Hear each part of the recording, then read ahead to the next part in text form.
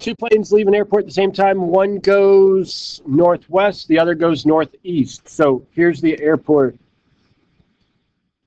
Northwest. 15 degrees. That should be a degree there. It's not labeled. 15 degrees. 470 miles per hour, but it talks about going 4 hours. So 470 miles every hour times 4 hours, 1880.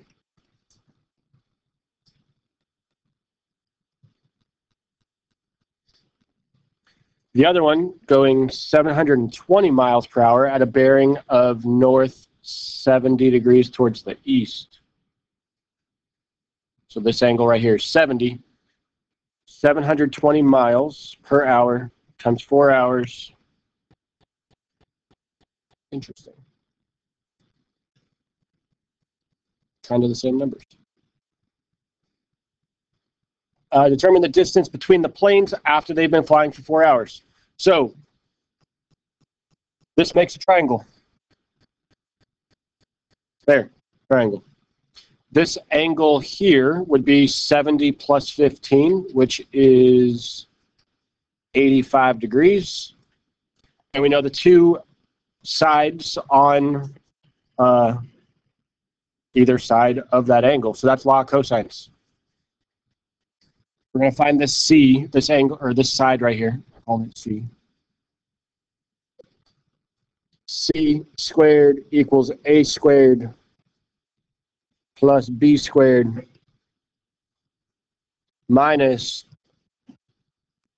2AC, or B, or whatever letter I'm going to call it, times cosine of that angle right there, which is 85 altogether.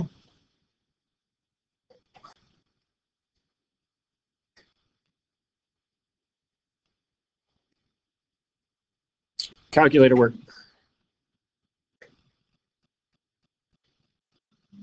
1880 squared plus 2880 squared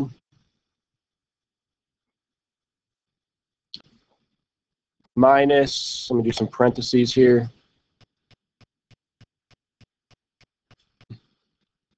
2 times 1880 times 2880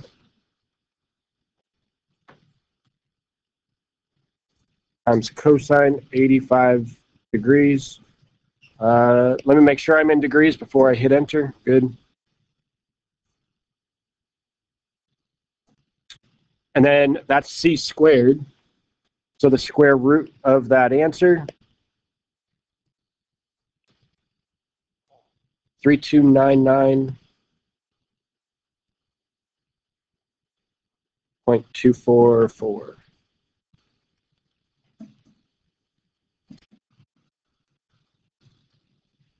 miles.